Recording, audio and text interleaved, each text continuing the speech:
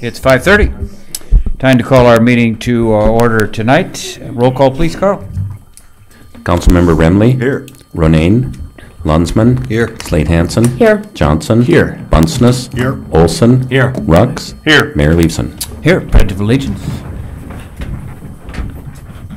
I pledge allegiance to the flag of the United States of America and to the republic for which it stands, one nation, under God, indivisible, with liberty and justice for all. And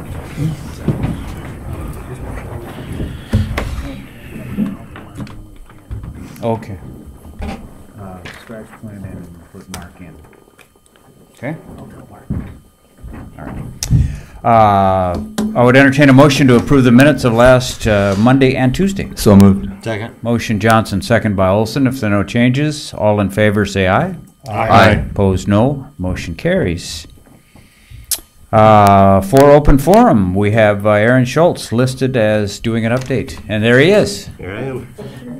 Floor is yours, Aaron. Thank you very much. I won't take too much of your time. I passed around the numbers for 211, which is running. The numbers that they have here is January through June. It's kind of a midpoint. But if you do remember that 211 actually launched about mid-February. So this is really about 4.5 months worth of data. And you can see the numbers there that there's been 326 unique contacts, whether it be phone calls and or text messages or emails into the helpline center. And from that, over 400 referrals went out. You can see that the largest category there is suicide prevention crisis line. And to break that out even a little bit further, they identified, they being the helpline center, identified 50 calls in which there was some type of suicide ideation in progress, whether they talk about hurting themselves, whether they have a plan in place. And in 46 of those calls, they were able to work with the individual that was calling and able to circumvent a well-checked call from local law enforcement. Other types of crises calls that would come in, it could be initial reportings of some type of crisis within the home, identifying abuse, whatever that might be. We will get a further breakdown of that after the 1 year mark. But I wanted to say thank you to this group for allocating last year for this year, the 2018 year, to bring this to Brown County. Again, the promotional funds are the lion's share of this in partnership with 4 other entities, and the preliminary recommendation that's going forward for 19.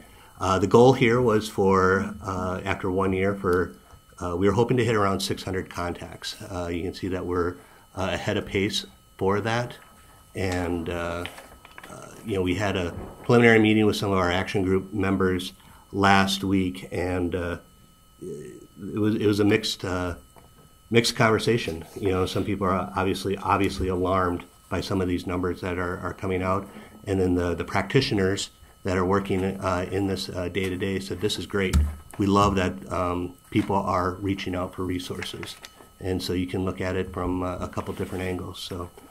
Just wanted to give an update for you, and at this point I'll open it up for any questions. Is this about the same opening numbers as similar to other towns on a proportional basis? I would say we're higher. We kind of been eyeballing the first years for Huron, Brookings, obviously Sioux Falls, Rapid City are we're I would say significantly around 300 calls the first year in and of itself. What's not included in here is Northern has a special texting line. Northern students, it still calls them as college age or Northern students trained within that crises. Those numbers, so the higher. They're just not given out all numbers. We'll get that at the end of the year as well. Okay. Alan? Remind us again how many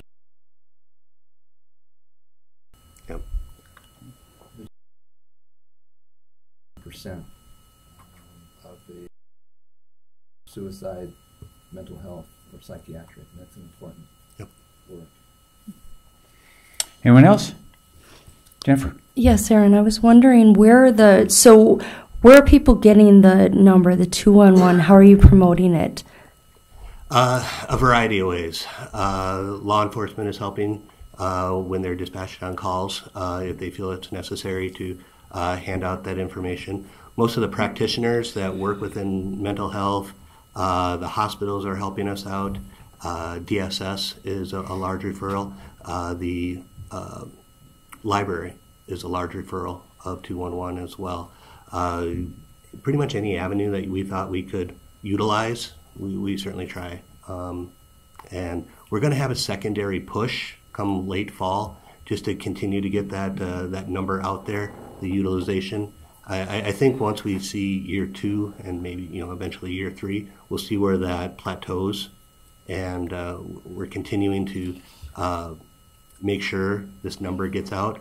Also, the Helpline Center is bringing out another program called 211 University, and that's really guided towards the practitioners to look at all the resources that are available within the website itself. They have a lot of guides that are out there, from housing assistance to for bedbug remediation. They get quite a few calls on that as well, and so they have pamphlets, flyers, everything available for that. So we anticipate that the Helpline Center will be up here October, November timeframe as well. Okay, anything else? Yeah, one question. Are you planning on looking at PC to do something similar to NSU after the first year to try to invite them in? Absolutely. And they were a part of the conversations. They have all our marketing materials. We've worked through their Student Services Center as well. At that time, they did not elect to take on the texting program itself, but they are aware of the 211 line as well, and we're more than welcome to give them more information on that as well.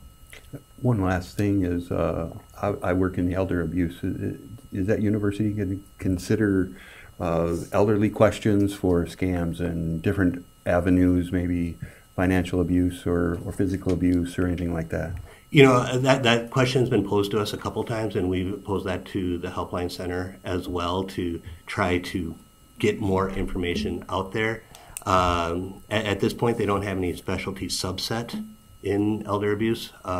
Where they're looking at is, helping in the, I would say, like the Better Business Bureau and things like that, just to try to help people. If you get to that point, let me know. I have several contacts in the state that will be able to help put that together. That'd be fantastic. I've already talked to them, and they're more than happy to step in. Perfect. We'd love to follow up on that. Okay, anyone else? Thanks, Aaron. All right, thank you much. Thank you. Good work. We next move to old business, and I'd entertain a motion for a second reading for a rezoning ordinance 180701. Move approval. Second. Motion Rux and second by Remley. Nothing new, Brett? No changes from last week. Questions from the council? Roll call, Carl. Councilmember Remley. Aye. Lunsman. Aye. Slate Hansen. Aye. Johnson. Aye. Bunceness. Aye. Olson. Aye. Rux. Aye. Mayor Leeson. Aye. Motion carries. Item 5 is items A through G of routine city business, and we need a motion to approve those. Move approval. Motion Remley, second by Olson. Questions on any? All in favor, then say aye. Aye. Opposed, no. Motion carries. Under new business, assuming that no one is here to oppose the application for a new retail on-off sale malt beverage license for Colorful Creations. And that being the case, would entertain a motion from the council to approve that application. Move approval. Second. Motion Ruck, second by Remley. Questions, anyone? All in favor, say aye. Aye. Opposed, no. Motion carries. Item B is the 2019 application for bridge improvement grant funds, and I'm looking here. Who's taking this? That was me. Okay. We applied unsuccessfully last year for this. This is to do the engineering side of the bridge grant application. So we're actually only asking for funding to do the actual engineering side of it. Once the plans are done, then we would be applying for more funding to do the actual construction. Move approval. Second. Motion Business, second by Johnson. Any questions on this? All in favor of authorizing that application, then say aye. Aye. Opposed, no. Motion carries. Item C, Cody is here to request an appointment to his airport board. Thank you, Mayor. Lynn and I conducted interviews a week and a half ago for interested parties to serve as the next airport board member on our Aberdeen Regional Airport Board. We are putting before you tonight a nomination to elect or appoint Eric Brenner.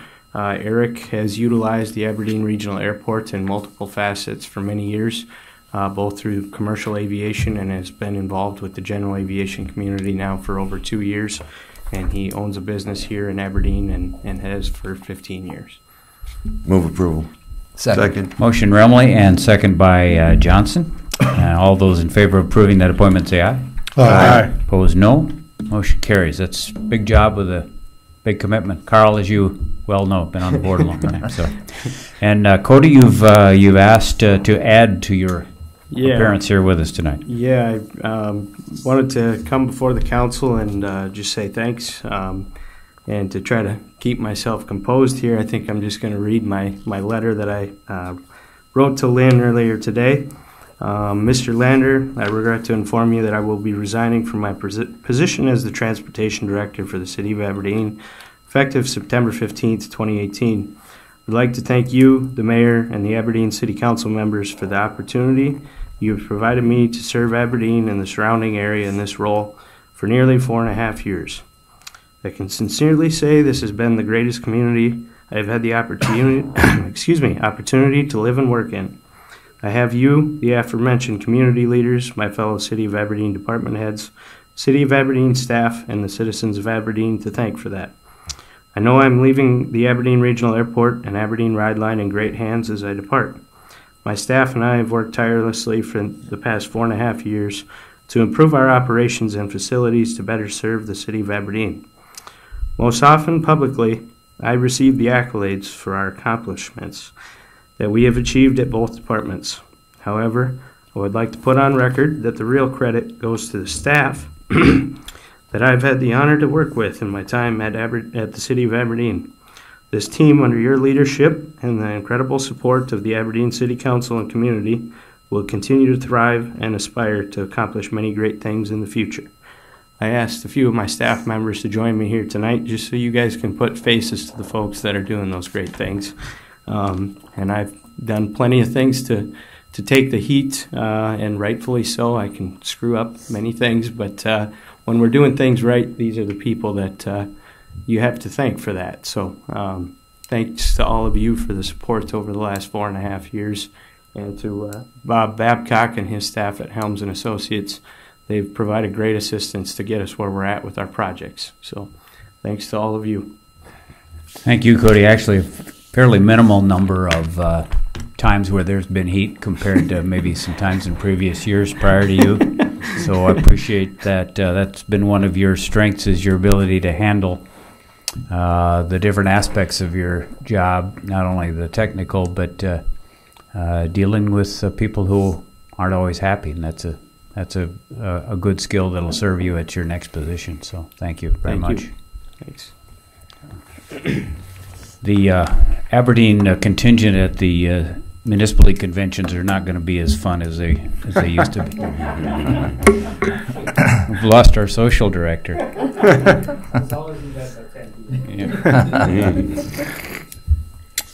Next on our agenda, we have bills presented for payment from Wellmark Blue Cross for insurance costs, $167,500. ETS merchant fees, $1,550. Dakota Bank Parks and Rec merchant fees, $5,000. Same thing for Plug and Pay, $1,000. And for Infantech, $1,000. Business Improvement District revenue disbursement, $277. NVC July charges for Rideline, $29. J&K mowing abatements, $804. UPS charges, $215. CVB June tax, $29,045. Forester testing related to 3rd Avenue, $1,300. Ringenberg Electric work at Anderson Park, $500.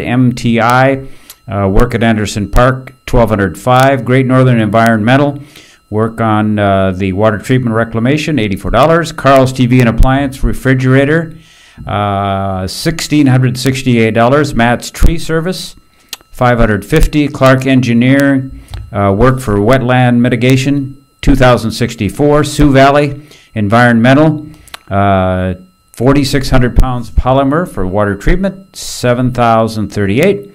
Refund on utility accounts, $500. Move approval. Second. Motion Ruck, section by Slade Hansen. Questions on any of these bills? Carl? Councilmember Rux, Aye. Olson, Aye. Bundsmith, Aye. Johnson, Aye. Slate Hansen, Aye. Lunsman, Aye. Remley, Aye. Mayor Lewson. Aye. Motion carries. Next on our agenda, Lynn, you thought you were going to be the highlight of the night. Instead, it's going to be Cody's retirement. Retirement? Retirement? Retirement from here.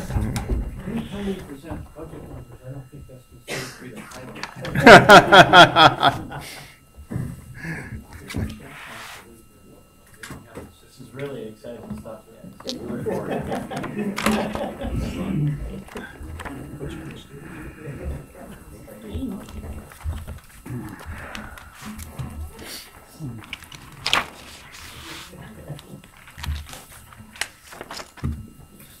Okay, thank you for this opportunity. Robin, if you flip me over to the presentation.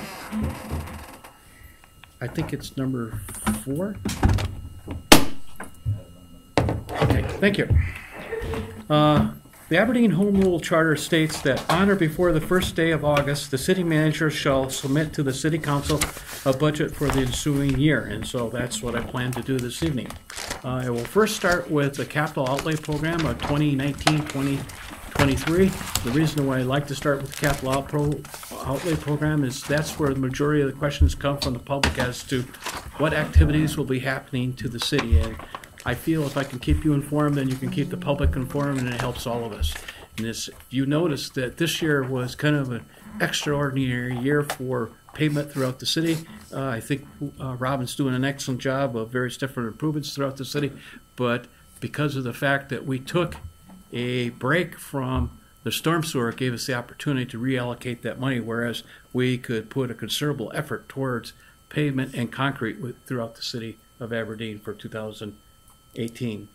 But 2019 will be a different year, so I'll get into the presentation at this time. City Ordinance 040404, adopted in 2004, established a second penny sales tax to provide a funding source to meet the city's major capital improvements.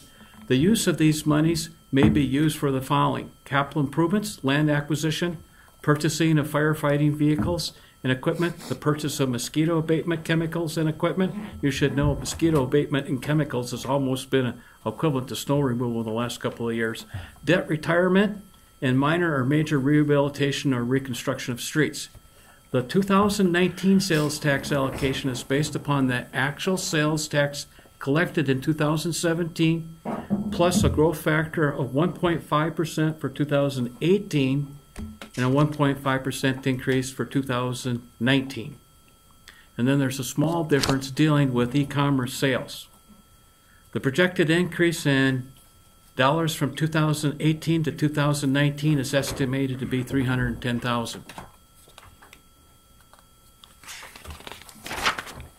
Page 2 shows historical revenue data for the sales tax. It shows from 2005 to 2017, but in the middle of the page I denoted some changes that we've seen within the sales tax. The recent 10-year annual average for the sales tax growth was 2.04%. The annual average for growth for the most recent 4 years has been 0.96%. And when you look at that from a revenue perspective, that is only $81,000 when you look at a 4-year average. Per year. Per year. For 1%. And if you looked at it from a 2% perspective, it'd be $160,000. Moving on to page 3. Over 50% of our annual sales tax is used for construction projects. And I'll get into greater detail as we go into the summary report, but I showed expenditures from 2014 to 2019. As you can see, we started out in 2014 with $4,817,000, and now we're at $5,160,000. But these improvements are very visual when you drive around and look at some of the things that we've been challenged with within the last 6-7 year period. Page 4 shows budgeted amounts from 2014 to 2019 for the various different categories of sales tax, debt service payments, reserve for equipment, building and other, infrastructure improvements, and equipment and programs. The 2019 allocation that is programmed will be for $9,074,000.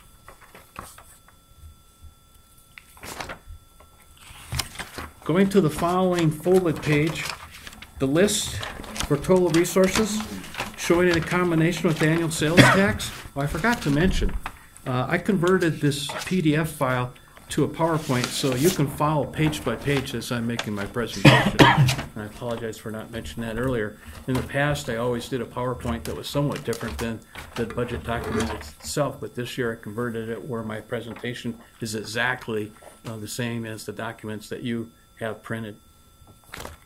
But going on to the folded page that's within your booklet, it lists total resources showing in conjunction with the annual sales tax. And so if you go to the center column, you can see the annual sales tax projected is $9,074,000. Carryover savings, $225,000.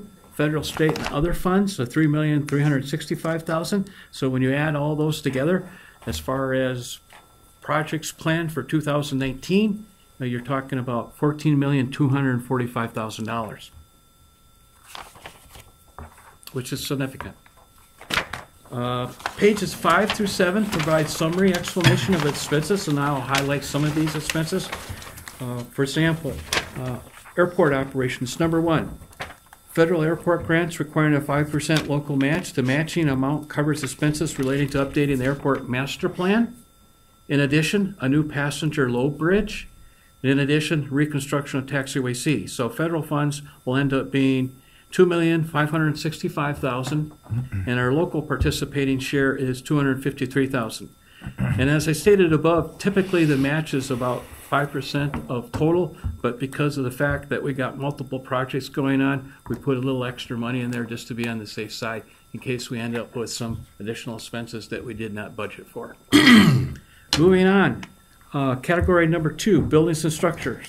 Cost allocation for annual maintenance for City Hall is the $25,000 in case we lose our air conditioning, as we did 2 weeks ago. And you should know that we had it updated, but it looks as though in the future we may have need for a replacement. In addition, bond payments for City Hall when we did the renovation, and the old federal courthouse bond payment. The old courthouse payment is scheduled to be reallocated to the NSSU Trust Fund effective 1/1/2020, and I have to update what I put within that paragraph. The old payment for the old courthouse bond was $215,000. Because we had sufficient revenues beyond what was needed for the final payment, we reduced that need down to $96,000, where the difference was allocated directly to NSU for 2019 versus 2020. And that difference is $119,000. So between the promotion funds and the early debt retirement of the bond payment, we're looking at a total of $304,000 allocation for 2019. And keep in mind, we were asked for a pledge of $5 million, so as to what point we pay the other $200,000, we will meet our pledge, but as we go forward, we'll see what opportunities there are for the $200,000 payment at a later date. Next item, community and contingency. This allocation is for the public safety complex of $740,000, the city's share of 911 center operations of $300,000, and then the city's portion of trail grants of $156,000. The trail grants that we're speaking of One would be on 15th Avenue between Dakota and 2nd Street, and the other facility would be the Arboretum Trail. Keep in mind, we're providing about a 20% cost share, and so the amount of money that we're receiving from the state for our city's portion is equivalent to $492,000. So when you look at it all, that's not too bad. Number 4, Fire Department. This allocation is for the purpose of accumulating replacement funds for vehicles within the fire department. And we make an annual allocation of approximately $200,000 a year.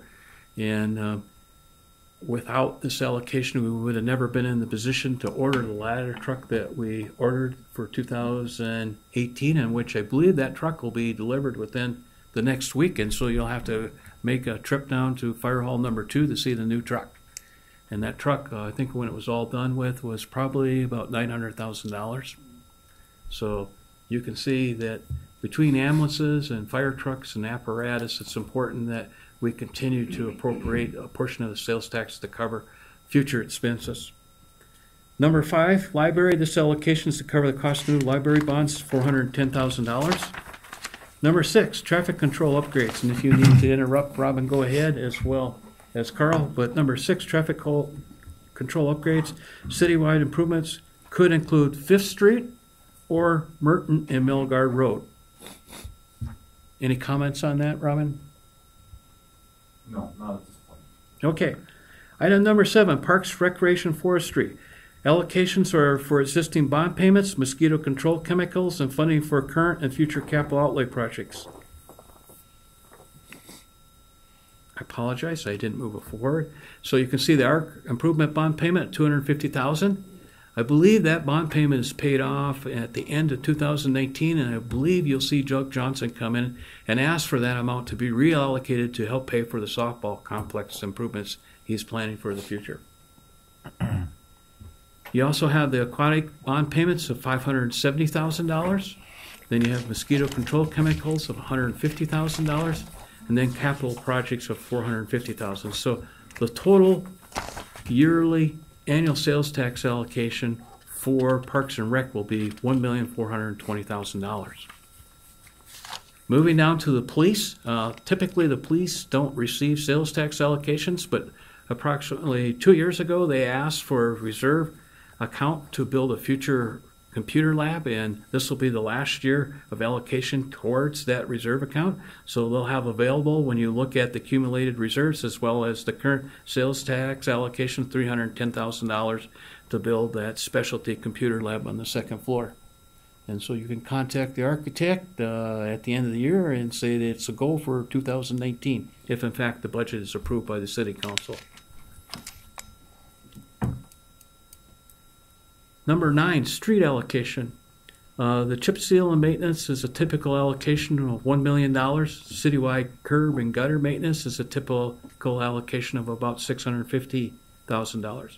Minor arterial rehab, that includes the mill and overlay done throughout the city. And as I stated earlier, we've done a significant amount. When you look at 3rd, you look at the area downtown, and then you look at the area north of town. Unfortunately, for year 2019, this amount will be less than it was in 2018. 2018 minor arterial rehab was $1.4 million, and we're reducing it down to $800,000. It's necessary for us to go back and get back into the storm sewer, and so when you add up items number 9, 10, 11, and 12, you'll see that we allocated $1,700,000 for the Klein storm sewer once again. And it's necessary for us to go down to 15th Avenue Southeast and finish that section so we don't hold up the master plan for the college. In addition, when looking at the actual condition of the Klein sewer line north of the railroad tracks, we thought it was necessary that we go and repair that section between Railroad Avenue and 2nd Street. 2nd Avenue. Okay. And so we'll be doing just as much for infrastructure, but will be done in a different way. And hopefully then in 2020, we can go back to reallocating a substantial amount back to the streets where we can continue to do significant upgrades. Also included in streets for 2019 will be Roosevelt and 8th Avenue crossings. There's an appropriation of $200,000 where we'll go in and do signalized crossings for those railroad crossings because of AJP becoming active as a spur route within the city. If you go down to, it says state revenues allocated for future projects, $800,000. If you go towards the very back of your capital outlay program booklet, you'll see there's a map that says City of Aberdeen Transportation Improvements. Robin has 6 suggestions for you to determine which one you want to prioritize for our next major arterial improvement. And those suggestions are Highway 281, the business loop, from 281 to 5th Avenue to redo the pavement sections within that area. Another one might be North Dakota Street from 8th Avenue Northeast to 24th Avenue Northeast, which is also concrete. North Dakota Street from 8th Avenue Northeast to railroad tracks, which is concrete. Dakota Street, railroad tracks to 8th Avenue Southeast. In addition, Melgard Road Southeast to South Roosevelt Street to 6th Avenue Street. And then the 6th one is not listed. It determines how you feel the condition of the overhead pass is. We paved it once again. It's not best, but it's better than it was before. At a certain point, it'll be necessary that we concrete that entire overpass. And so you have 6 options for your next possible major improvement within the city that you need to determine within the near future so we can start programming for that improvement. And so we'll talk about that more in the future. Number 10 is utility sanitary sewer improvements. You'll see that for 2019, citywide pipelining, we have $500,000 allocated. And if you go towards the back of your booklet once again, I think it's the very last map, it shows what areas that we've completed to date, in addition proposed future lining. And for future lining involves Dakota Street, State Street, Lloyd Street, Royal Road, High Street, Lincoln, and Washington. And depending upon what conditions we run into, it depends how far we can go within a particular year. But we're allocating $500,000 to do improvements as we did in 2017. Well, it's a lot more cost effective to fix the pipe before it collapses.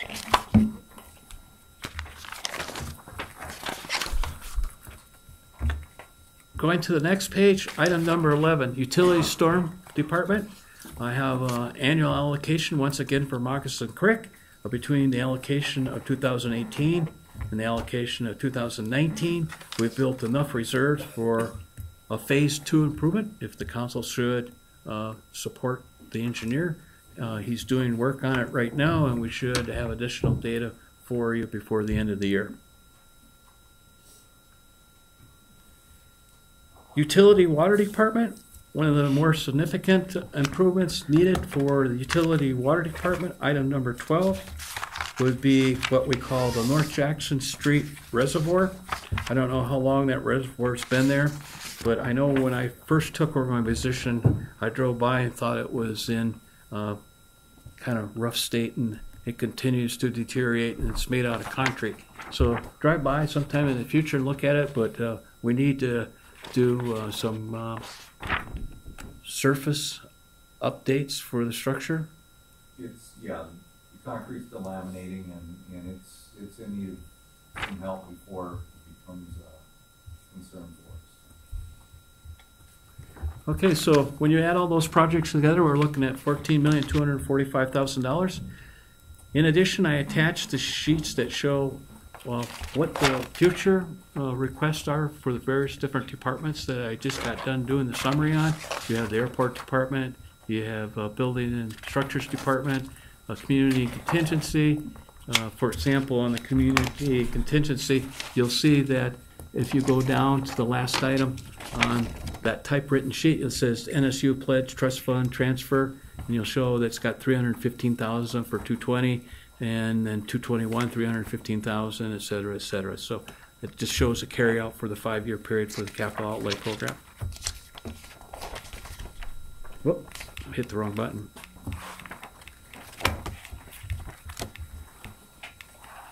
Robin has provided for you those maps showing potential improvements in the hatched areas.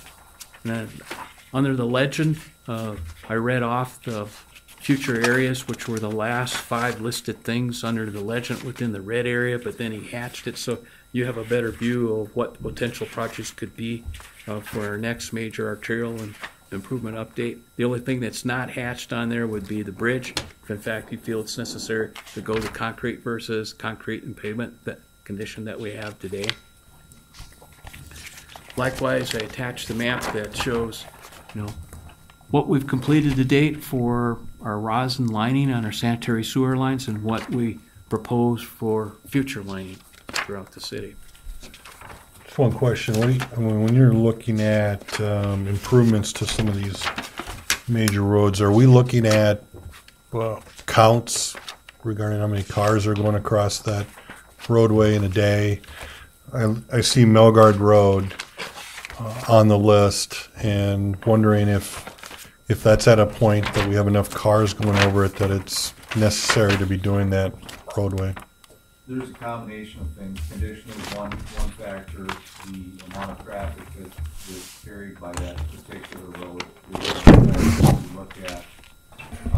If there are other safety concerns that we have beyond, steep side slopes, steeper ditches, things like that, we look at a number of different factors. But I would say road conditions probably the first one, and then it's coupled with the traffic volume would be the other major factors. Not a lot of houses out that way, but people are going to commercial. Plus, it's on the south side, so the south siders will be arguing for that that particular roadway. A lot of truck traffic. Yeah, a lot of truck increasing. traffic. As far as the overpass, I just wanted to ask a question. The asphalt surface is still in pretty good shape, right? It's in reasonable shape. You're going through a number of the patches to try to get the transitions into those concrete structures smoothed out. That's a challenge. As you can see, there's a couple spots that, even though we did our best effort, there's some pretty bumps there. Would it be a good candidate for a mill and overlay? It could possibly be a candidate for mill and overlay. Structurally, there is not a lot wrong with it, but it's just trying to get the overall everything just lined back up so it rides well again. Because that was 9 inches of asphalt. That was 8. Rides nicer than 8th Avenue Northeast. Parts of it. Are we talking the new part? No. I said northeast. Yeah, northeast. I said northeast over by OM Tiffany. And part of that is the design of it. Right. Not all parts in that section. I think the overpass seems to be in good shape right now. Mm-hmm. And it's difficult to spend $1 million plus on a surface that, would it be improved long term? But it's difficult to say that would be the best place to spend $1 million plus. Mm-hmm. And as far as the business loop for 281, have we ever considered going and just putting down an asphalt mat over the concrete? That would be one of the thoughts to do a crack and seat and asphalt overlay. Yes, we've considered that, and we are talking about that. We need to talk to folks who have done that and come up with a protocol to make sure that what we do is going to be a decent long-term fix. Well, with asphalt, you only get about 30 years anyway. But well, and I don't know that we'd be looking at grabbing 30 years. I think you'd be looking at a 15-year life cycle on something like that at this point. Because some of those patches out on that area have held up pretty well. Yeah. And of course, the intersections have been redone when the state went and did their work. But like I say, it just seems like we need to keep working on certain arterials to create those perimeter roads to ease traffic. I don't know, I look at this and the first thing, Pine Street, when you drive on that street, Mm-hmm. it is, And we'll be starting that next year. well, that's one of the proposed ones here, right? No. One of the ones with check marks. Mm-hmm. So that's one of our considerations, one of your 6. Yes, and of course, that one's coupled with, Storm sewer. you're not gonna wanna put a new surface over unless we repair the underlying pipe. That underlying pipe is more expensive than the surface, so, that's where we'd end up. For this year, we're proposing to do from the railroad tracks up to Second Avenue. But there's, of course, there's pipe beyond that, and that whole section is tough. You're absolutely right. It's difficult, It's but the worst street in Aberdeen. it's still probably your most expensive street in Aberdeen also because of the underlying infrastructure. But that is something we are currently starting to tackle, correct? We don't have any choice. Yeah. So it's listed here as one of your possible ones, but it's not really. I mean, we're already doing it. We'll be doing parts of it, yes. Okay. So it doesn't necessarily have to be part of any of our considerations. Okay. All right, that helps. Question here, Robin, for the Melgard Road option. What would be the configuration of the lanes? Would we be looking at keeping the sloped drop-off, or would there be a sidewalk, drains? What would the engineering configuration look like? We would want to try to get it to that 3-lane configuration with bike path if possible. Mm-hmm. It is just a bigger challenge to be able to do that.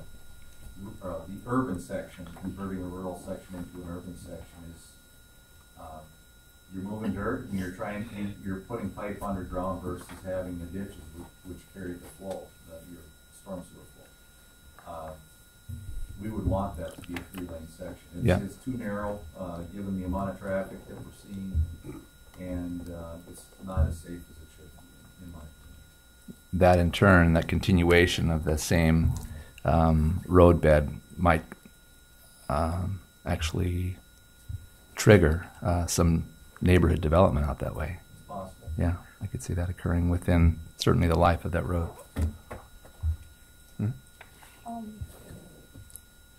Would you look to square that up instead of having a curve? No, I'd rather keep the curve in there than having a right angle turn. I think you'll reduce the amount of accidents by doing the curve versus having a dead end stop there. Right now you'll have a lot of, if you run stuff north-south through that, I think you'll see higher speeds get through that intersection, and then you're going to force the other traffic.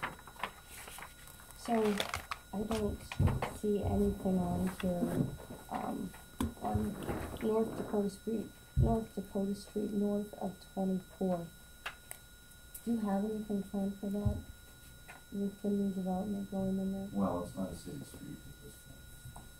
It is a county road. Not yet, but it will be by this time next year. Okay. You got inside information? Well, yeah, I mean, No, not we already approved the TIF, didn't we? not for that roadway. You've got For the housing development. TIF for the development, not for that roadway. They're not developing Dakota Street as part of that. No, I know, but it'll be, when will we bring that street into the? And actually, that's a county decision partially. Typically, when we accept roadways, we want things to be in a certain standard. The county may have to do some things to bring it into maybe a little higher standard. That may not be in their mind the best use of their funds at this time. We have not had that discussion, put it that way. There would be, I'm sure, an interest by the council to dedicate that to the city or to turn that over to the city in the near future. I agree. And it's pretty stable then, if you're saying that would be their interest? They would want to have it maintained by the city at some point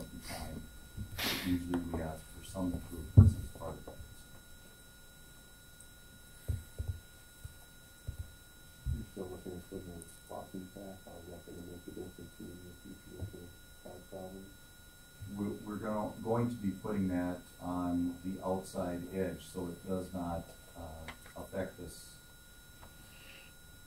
in the near-term future. It may have to be reconstructed at a later time when that road is reconstructed. Yes. Probably the next month.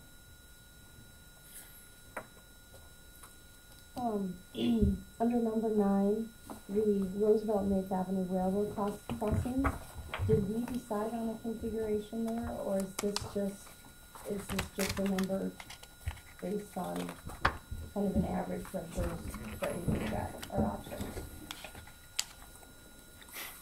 Configuration as in how, whether we're gonna put the concrete down the center and close off one of the accesses to the credit union there. There's a difference between the crossing improvements and the silent crossings. Okay. That's two separate processes. At this point, we would be doing the crossings, and I'd say really regardless of how you choose to proceed with the silent crossings, you will do the medians the same way. I believe there's one best way to do the medians.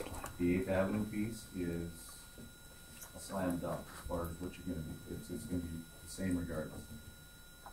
The Roosevelt one is a challenge because of the proximity of the driveways. We have been in contact with the credit union. They would prefer us not to close off there for obvious reasons. So our intent would be to bring across or that median up to, but not through their driveways, so they still have their left out of their driveway onto Roosevelt, and the one to the north or to the south of the crossing. We can do pretty much what we need to do, and we can reconfigure those driveways accordingly. Would this money be to start that process, or would it be to get, because I think the most important thing would be getting them signalized? Or is this the whole thing? This is to do the work. Okay. This will be our prorated share of the cost. Okay. To get it signalized. Okay.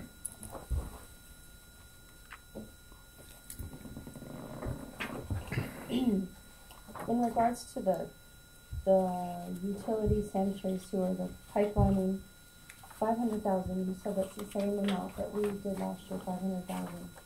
Well, and I know it varies based on the size of the pipe and lots of different variables, but about how many city blocks can we get for $500,000?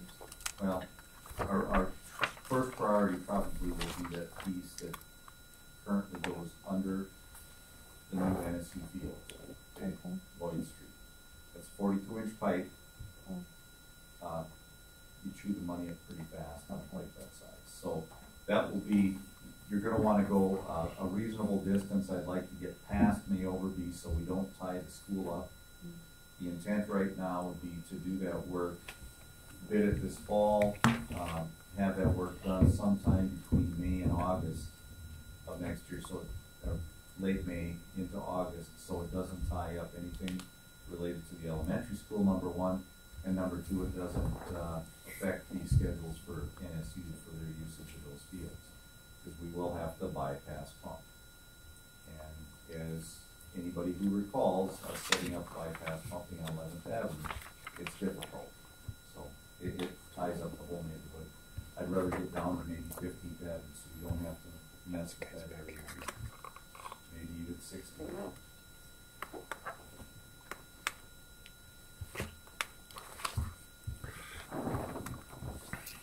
Are there any other questions concerning the 2019-2023 capital outlay program? If not, I will move into the 2019 budget proposal.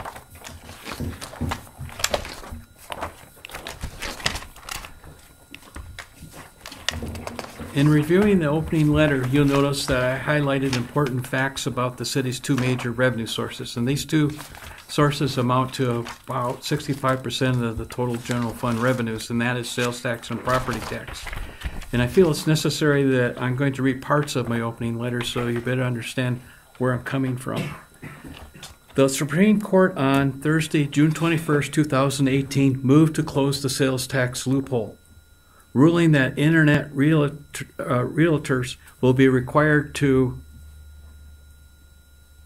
collect sales tax even in states where they have no physical presence. Hopefully this ruling will help our local businesses by eliminating their disadvantage by having to charge sales tax while many of the online competitors don't charge for e-commerce sales. The city finance officer and I are optimistic that this ruling should be a positive impact upon sales tax collections for the state of South Dakota and the city of Aberdeen.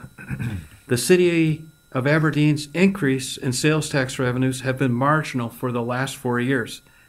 The net increase in sales tax for the general fund for the last 4 years was $325,000, or less than 1% average per year, which I talked about 81,000 in the previous document where I talked about the other 1%. And you may ask, and I just received this a couple of days ago from the Retailers Association, what steps will the Department of Revenue take to implement the tax changes now that the Supreme Court has ruled in South Dakota's favor? Once the injunction is dissolved, the department will begin identifying unlicensed remote sellers that they potentially meet the licensing and filing requirements set in South Dakota statute. The department will work with these businesses to assist them with licensing and filing, as well as following up with businesses that do not comply. Then you might ask, well, what's the threshold for notification? The law applies to online realtors with 200 or more separate transactions in South Dakota, or with $100,000 or more in gross sales into South Dakota in the previous calendar year or the current calendar year. And once a business reaches that mark, the state tax all the companies in state transactions from the previous year. And so they're already putting out data as to how they're going to approach the most recent Supreme Court decision. But I just wanted to highlight, when you looked at the previous sales tax collections for the last 4-year period, they've been somewhat marginal. Carl probably has more data than I do about talks with the state as to what the true impact this will be, but he put a portion of that impact within our sales tax estimated revenues for 2019. Earlier I said that we took the 2019 actual and then we added 1.5% for 2018 and 1.5% for 2019. In addition to those percentages, he added just a gross amount of $200,000 because he thought that that impact of the Supreme Court's decision impact would have an increase. And so even though we've seen marginal increases, we believe the future will bring back some of the increases that we saw in the past. But moving on, South Dakota Codified Law 1035-35 imposes tax levy limitations each year based upon the lesser of 3% or the annual percentage change in the Consumer Price Index for urban wage earners as computed by the U.S. Bureau of Labor Statistics. The calculated allowable property tax increase for tax year 2017 was 0%. The property tax increase for 2018 was 1%, and then 2.1% for 2019. So basically, new revenues from property tax revenues have only occurred mainly because the new tax value gained from property improvements for the last 2 years. And so when you looked at our two main revenue sources, which comprise 65% of the general fund, the last few years have not been what I would call growth years within the sales tax as well as within the property tax. We're very fortunate to have the construction that we've had. Otherwise, the property tax would have probably been 0% increase when you look at the allowed percentages of increase. The recommended 2019 budget was prepared with limited growth after I just explained why. And actually, the total growth of the budget, if you don't count the airport projects, because the airport has over $2 million in revenues, and then it has over $2,800,000 in expenses, would only be 1.37% increase from the previous year. I'm recommending adding only one full-time position. This position would be a school resource officer, which would allow the school district to have one officer assigned to each middle school and would provide additional coverage to assist the elementary schools. The funding would be 75-25 cost share between the Aberdeen School District and the City of Aberdeen. An item of interest planned for 2019 would be the codification of ordinances. Approximately 10 years ago, the code of ordinances were reviewed for changes. Our current city attorney is very aggressive in modernizing language and also changing language, too much sometimes, to meet current notifications and operational practices. But this will be a positive overall because when you look at some of the ordinances, you can see that it was language from 20 years ago, and Ron's done actually an excellent job. Was that a comment regarding the chicken ordinance? I'll save my comments for later. One significant area that will see expected improvements will be Ride Line. Cody talked about this about 2 weeks ago. We'll have the acquisition of 3 new buses for 2019. One will be a 30-passenger bus, one 16-passenger bus, and one 14-passenger bus. All the current vehicles that are being replaced are at least 10 years of age, and the city's responsibility for purchase cost is 20% of total, or $72,000. Another significant improvement that we'll see for 2019, which I made reference to within the capital outlay, would be upgrades at the airport. We're looking at a new passenger loading bridge estimated to cost $850,000 and $1,700,000 to do Taxiway C reconstruction. If you think about it, during the last 4-year period from 2014 to 2017, major airport expenditure upgrades have amounted to over $13 million, a clear majority of that funding coming from the federal government. And a majority of that funding was not designated funding, it was discretionary funding, and that was because of the efforts of airport personnel, including the gentleman that announced that he would be leaving and going on to bigger things. I'm optimistic that the Supreme Court decision on e-commerce taxation and new property tax valuation from some of the larger projects in the community as they finish will assist the city in future revenue growth.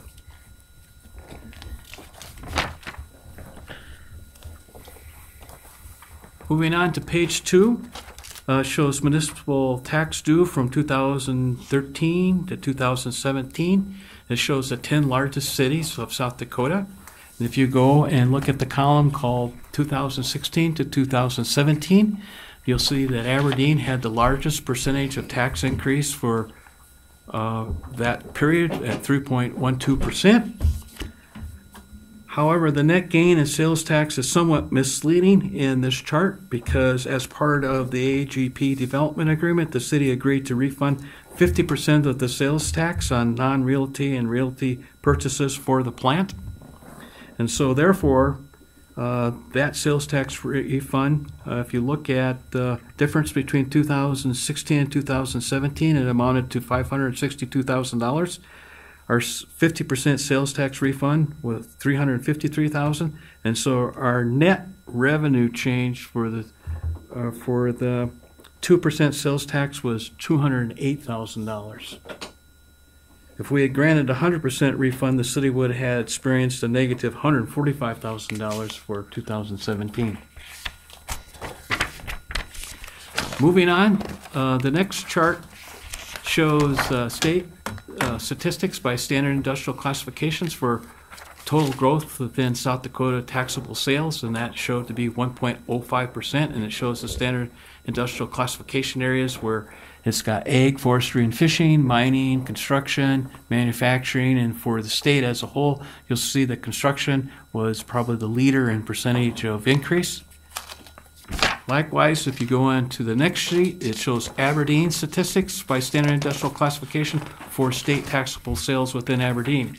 And you'll see for state taxable sales within Aberdeen, we were less than 1%, less than 0.5% increase.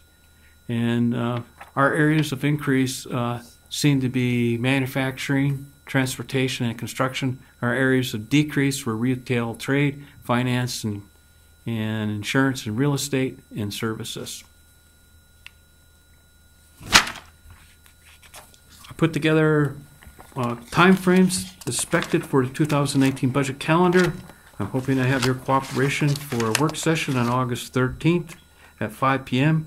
Likewise, I'm hoping for a first reading of the city budget and 5-year capital improvement plan on September 4th, and a second reading of the city budget and 5-year capital improvement plan on September 17th. Page 10 explains the annual budget process in case there's interest by the public as well as yourself. Listing of the council. Page 12, there's our mission statement and core values. Page 14 shows 2,000 city property taxes on a house valued at $100,000 market value, and that was $566 in total. And I also listed what property taxes would be from the city for a $200,000 home. That would be $1,132.70. A $300,000 home would be $1,699.05. And so you can see, the impact of city property taxes on a market value of $100,000.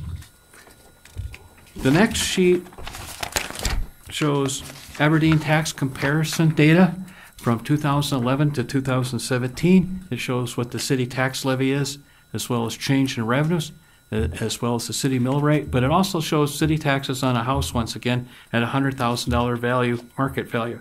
And it shows in 2011, that house would have paid $524 for city property taxes.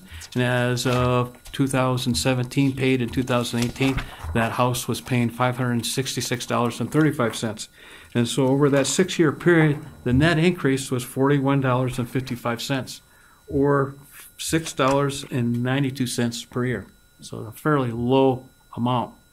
Another interesting column that you should be looking at is what's called increase in valuation, which is at the very bottom of that tax comparison data. And when you do a 7-year average for new building valuation, our 7-year average has been $38 million per year. And so that's significant. And as I stated earlier, if it wasn't for that area of growth, we wouldn't have really received any increases in property tax.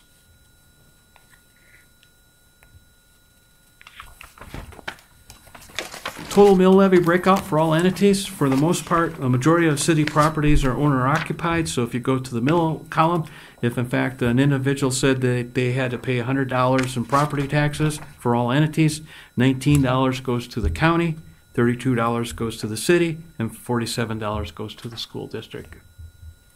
And so when a person tells you that they paid over $1,000 in property taxes, remember our share is only 32% of total.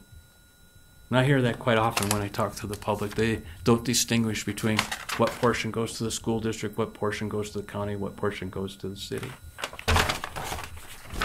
Next sheet just shows function, organizational chart of the city. Pages 16 and 17 deal with budget policy, financial controls. Page 18 shows the operating budget funds of the city. We have over 53 different funds in total. Carl, I took the time to add that up. I knew we had several, but I didn't realize we had 53 different funds within the city. And so you can see that probably keeps him busy when he has to account for all the different funds and the revenues and expenditures for each fund. Moving on to the general budget for 2018. For the general fund, including we're looking at $28,667,000. And when you do the functional breakout, 13% of that would go for general government activities, 21% for culture and recreation, 28% for public safety, 1.82% for economic development, 32% for public works, 1.56% for transfers, and 0.51% for health and welfare.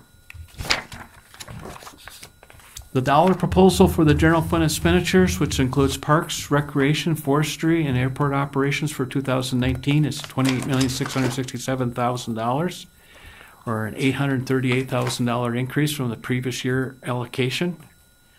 The total tax support increase for all expenses for 2019, including transfers and then including the airport improvement projects, is 3%. But if I take out the airport improvement projects and the transfers, as I stated before, it's only 1.37%. And that's really our true percentage of increase, because the federal revenues are just grossing up our revenues. Likewise, the federal expenses are just grossing up our expenses. To balance the budget, we usually take and reallocate an unspent previous year budget dollars, and the amount used to balance the 2019 budget was $260,000. And I showed you the transfer amount from previous years as follows for 2011, 12, 13, 14, 15, 16, 17, and 18. In the middle of the page, you'll notice the breakout showing the requested department head budget amounts for 2019 versus the manager's recommended budget amounts for the categories of operation and maintenance and capital outlay to balance the budget. And as you can see, it was necessary for Carl and I to reduce the request to balance out the budget. And so from what was asked and what we could actually provide, you're looking at roughly $878,000 difference in operations, maintenance, and capital outlay.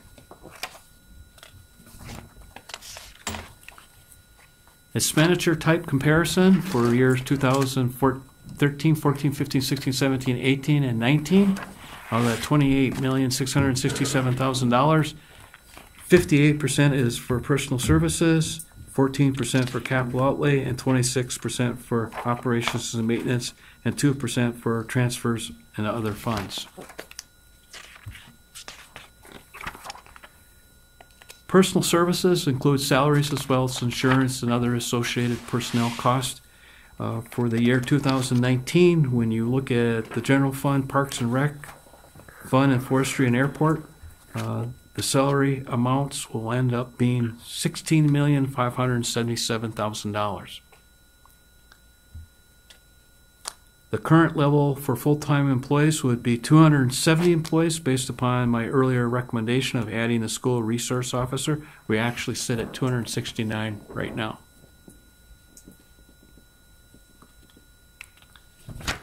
Moving on to page 23, it shows necessary budget transfers to offset operational losses for the following four enterprise accounts. The ambulance, $281,000. Airport, $449,000. Golf fund, $165,000. And then Parks and Rec, $3,964,000. So there's a significant amount of transfers to offset operational losses for these various different enterprise accounts. I talked about sales tax in the earlier part of my presentation, so I'll skip the second half of page 23. Likewise, page 24 just shows the standard industrial classifications as to where we showed increases within sales tax for municipal sales tax, as well as where we showed decreases within municipal sales tax. Earlier I talked about that our property tax increase is tied to the consumer price index, or 3%, which is ever less. And I indicated the payable 2019 amount that we could use was 2.1%. In addition to that, then Carl did an estimate based upon new property value, and so the city finance officer has calculated the percentage of increase to be approximately 2.75% when factoring an index factor with new property growth. And so the net gain in revenue is expected to be $225,000, and the total property tax revenue will be at $9,286,000. And earlier I told you that the sales tax would be $9,074,000. So you can see those two revenue sources are almost identical, but they do make up 65% of total revenues for the general fund. Moving on to page 26, it shows our other revenue sources. The third large revenue source is charge for services, and the fourth revenue charge is intergovernmental revenues. And I listed what we expected in federal grants as well as state grants, and various different county shared revenues and state shared revenues. Likewise, what we expect to receive for license fees and permits. This next chart shows summary of major revenues and expenditures, and it shows, for example, major revenue categories within the general fund: tax levy, sales tax, other taxes, licenses, permits, and intergovernmental revenues, etc. And then it shows also revenues for the airport, parks, and rec, as well as expenditures for each one of those categories. And if you look at the airport operation, you'll see that the fees only amount to 42% of the cost, and so you can understand why a subsidy is necessary for the airport. Likewise, Parks and Rec, with all the programs that we have for Parks and Rec, their charges for services only cover 15% of the total cost. So, in essence, whatever program that we add, it ends up being an additional cost for the city.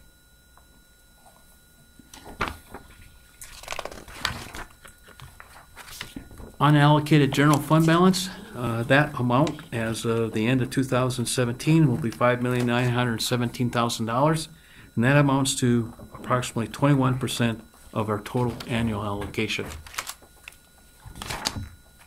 Constitutional debt limit is $89 million, and our existing debt is $33 million, so we're only using 37% of our allotted percentage, which is good news that we're not in a position where we don't have flexibility for the future, if in fact that we need it. And as you can see, as we continue to pay off our existing debt, that percentage of allotment is lower. You addressed the promotion fund in May and June. We're talking a total of $1,150,000. This sheet just shows where you showed your preliminary allocations for the promotion fund. The rest of the budget booklet provides utility data showing total billable utility fee comparison, percentage of change, individual enterprise fee comparison, and I'll go through these very quickly: historical inflation rate versus combined utility charges, and annual gallons of water pumped from the water treatment plant. And as you can see, this shows where a typical residence would be based upon a 5,000 gallons of water used per month. When you added their water, sewer, storm, garbage, and recycling fee, it would be roughly $73.41 per month. And in 2009, that same person using 5,000 gallons, it would have been $63.33. Next shows historical inflation rate, CPI-U, versus combined utility charges. And you can see many times that we've been below the actual inflation rate with our utility charge increases. This sheet shows enterprise fees from 2009 to 2018, and it shows the appropriate times when we've changed those fees and what the percentage of increase was for those various fees. And so you can see some of these fees we have not changed for the last 8-year period. For example, I'm looking at, for example, sewer base charge $10. It's been that way since 2009. This chart I found to be of interest, especially being we've expanded what I would call the industrial users within our current system. Previously, most of the water consumed throughout the city was residential, and so it is having a slight impact on our total. As you can see, when you look at average daily gallons of water pumped from the water treatment plant in 2015, it was 3,109,000 gallons pumped. And starting in 2017, that new number now is 3,827,000 gallons pumped per day on average.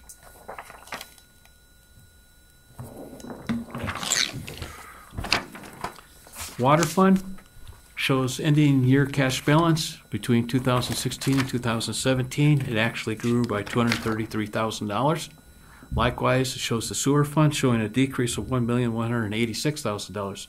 But if you remember right, for the year 2016, 2017, we did significant upgrades out to the wastewater treatment plant, and we paid for those upgrades out of our cash balance.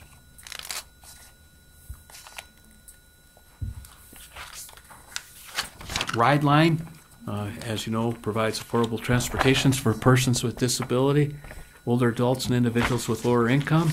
And I showed you a sheet showing the various different subsidies within right line. And you'll see for the year 2017, the subsidy actually decreased down to $44,464. Thank you, Cody.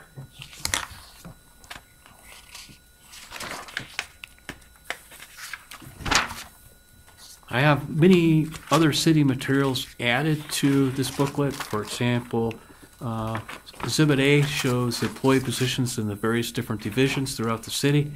As I stated, I would like to hire additional police resource officers, so that changed the number of full-time employees to 270, but you can see in 2018 that number was 269.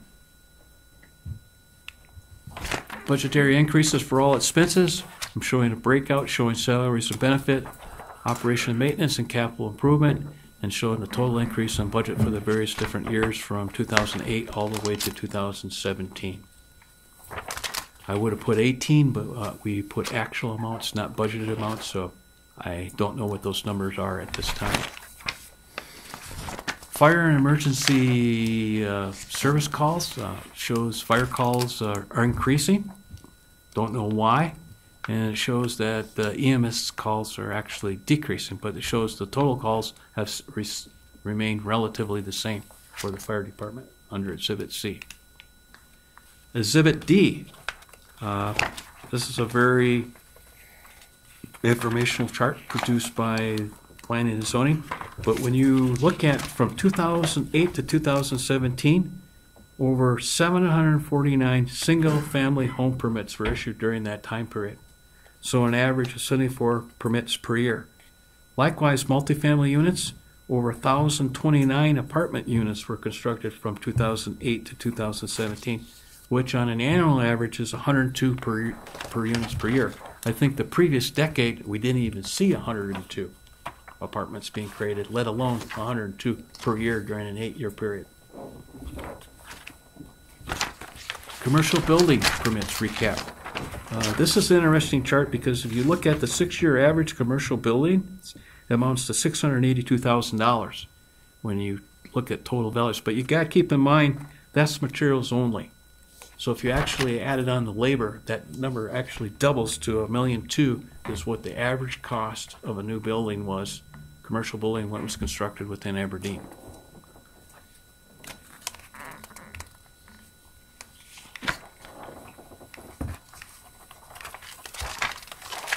Have some additional data. Schedule A, this shows the actual revenue for the various different funds, all the funds within the city from 2015 to 2019 with proposed revenues. In addition, if you go to the next sheet, it shows the breakout for the various different departments for personal services, maintenance, and capital outlay, what their proposed budget was, what the recommended budget was, and it shows the various different prior year budgets for the various different departments and all the funds within the city. A very detailed report. Schedule C just shows fiscal year 2018 versus 2019. It's a little easier to read than the previous chart that shows multiple years, but it shows the cost of personal services. Likewise, operation and maintenance percentage increases within each of these appropriate areas. And it shows the total, what the total percentage was for all the various different departments of the general fund. Are there any questions about the general fund budget document?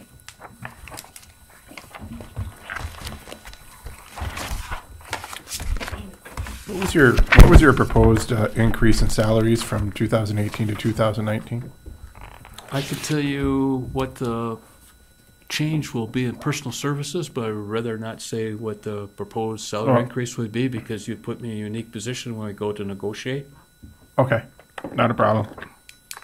Because I can bet you that the requests will be exactly that dollar amount.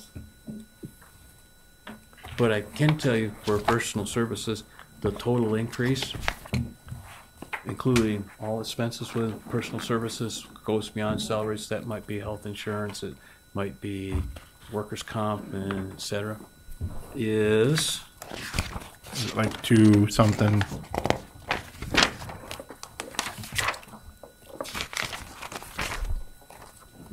$2.28%. I was a little optimistic you had already tied up the negotiations.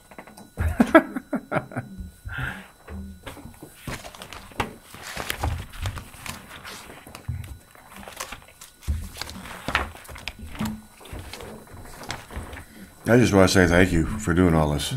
You're more than welcome. There are a lot It's of all hours Greek that, to me. that goes into this, and there are a lot of people that are involved. All the department heads are involved.